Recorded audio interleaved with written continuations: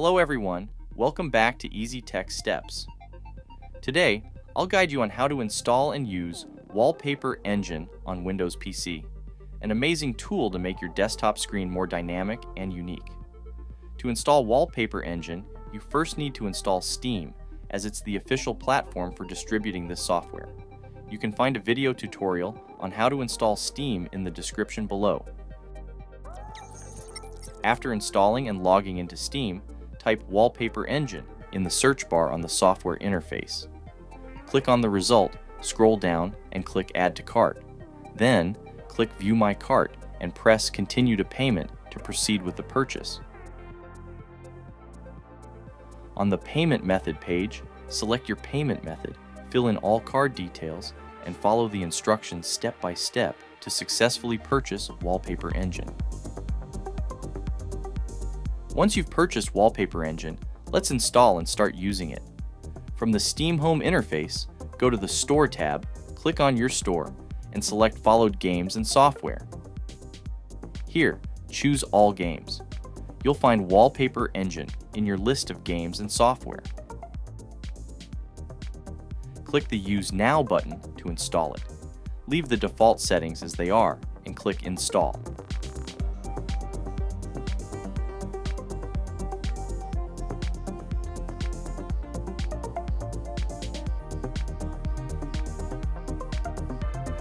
Click Let's Go to start the initial setup.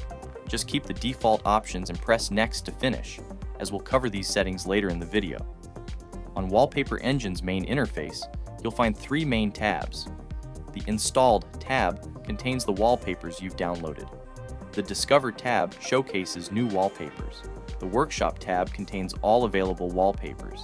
This is where you'll search for and find wallpapers to use. To set a wallpaper for your desktop, it's simple. Just double-click on a wallpaper and it will be downloaded and automatically applied to your desktop background.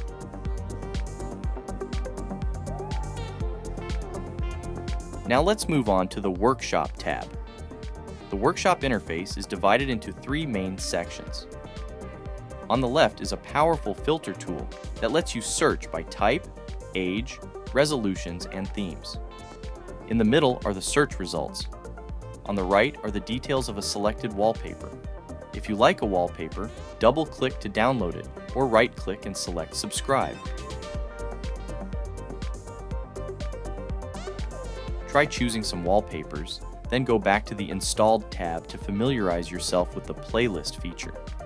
Playlists allow you to group your favorite wallpapers into a list that automatically changes your desktop background after a set period of time.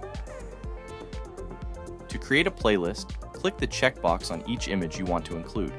The selected images will appear in the playlist bar below. Click Configure to set it up. For example, I'll configure it to change the wallpaper randomly every 1 minute. There are many other settings you can explore. Finally, click Save. Name your playlist, assign a hotkey if desired, and press OK to save it. You can create multiple playlists, and to use any playlist, simply click Load to select it. Alright, that's the basics. Now let's move on to the Settings section. I'll walk you through some commonly used settings. To access settings, click the gear icon in the upper right corner. There are 4 tabs in the Settings menu. Performance tab. This tab is divided into 2 sections, Playback and Quality. Playback includes options like pause or stop, which allow the software to automatically pause or reduce resource usage when you open other applications, enter full screen mode, or when the screen turns off to save computer performance. Quality. Adjust the quality of wallpapers from low to ultra.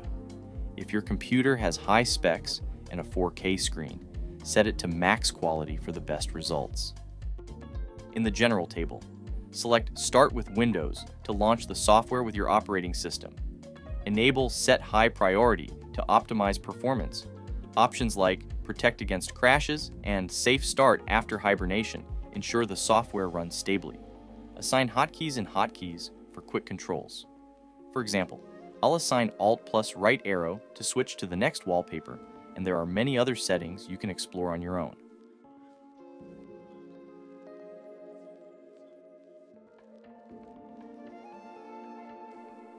And that's it for our basic guide on Wallpaper Engine. If you have any questions, feel free to leave a comment below.